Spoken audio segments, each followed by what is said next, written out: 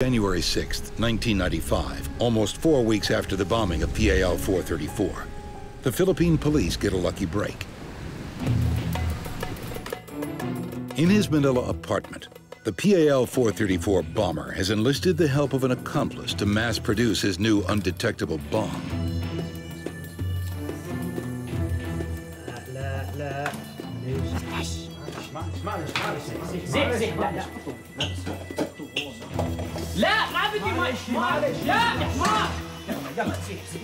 An attempt to burn off chemicals gets out of hand.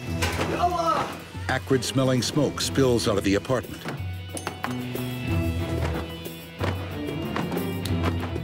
It attracts the attention of the doorman who comes to investigate. What's going on? Sorry. We're playing with some fireworks, but it's okay. We put them out and we have all the windows open inside and we keep the door closed. It would be fine, okay? You all open the door. No, if we open the door, the smoke comes in the hallway. You keep it closed to go out the window, okay? Come on. It's okay. It's okay. Until the smoke dissipates, the bombers decide to wait outside the apartment. The doorman isn't convinced by their playing with fireworks story, and he calls the fire department and the police.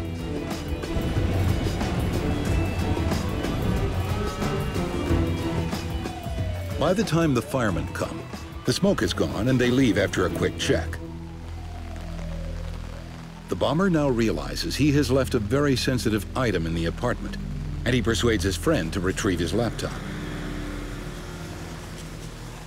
He was too clever a guy to come back and expose himself, because all along he knew that that would be too risky for him to go back and be caught. The bomber's fear of getting caught is justified. Once Police Inspector Ada Farascal learns that they are from Pakistan, she insists on seeing their room for herself. The police in Manila are on high alert due to a planned visit by the Pope in a few days.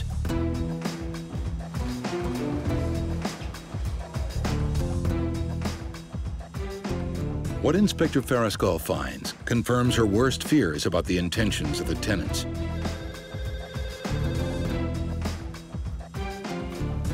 Boss, hey now. You, stop!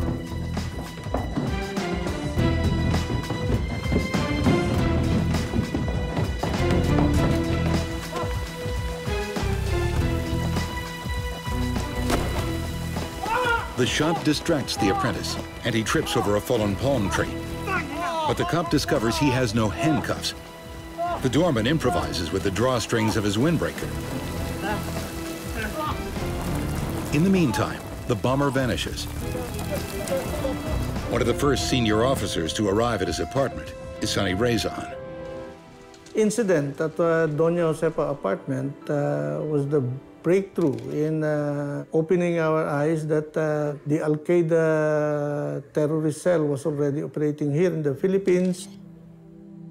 The Philippine National Police know they have stumbled onto something big, and they inform Interpol, Scotland Yard, and the FBI.